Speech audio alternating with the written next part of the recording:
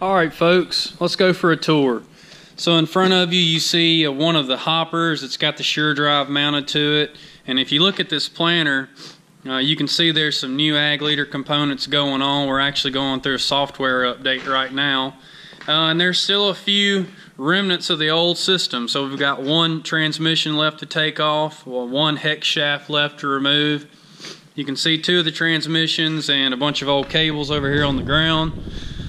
So trying to make this thing simpler. And if we go here in the official Swindle Farms junk room, you can see there are some sprockets and tensioners that came off, as well as chains and hex shafts stacked up there.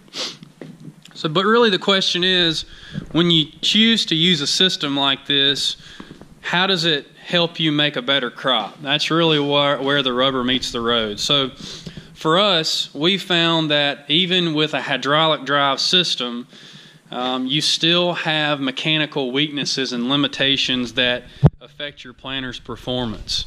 So what I'm talking about is what I call noise. So noise would be anything that affects that meter's performance. So it might be a rusty bearing, a bearing with a hard spot, a warped or bent hex shaft. Anything like that can affect how this thing performs.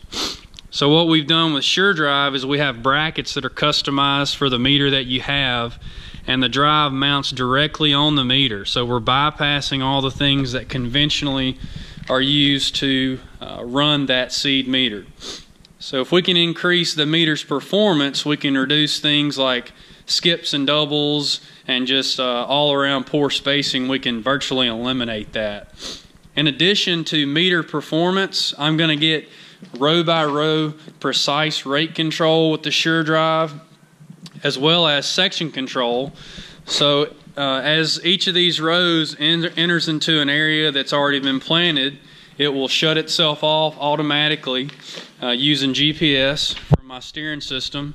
That's also being run by the ag leader display, the InCommand 1200. And lastly, the thing that we're going to benefit from in areas where we've got turns is we're going to have turn compensation. So as this 40-foot planter, as it goes around a turn, even though we don't do a lot of it here in the South, the way we farm, but when we do turn, the meter is going to adjust for that turn and maintain accurate spacing no matter what. So the SureDrive is going to give us turn compensation, section control, and it's going to give us row by row precise rate control to help that meter perform to its fullest potential. Alright everybody, thanks for watching, and I'll see you next time on social media. Take care.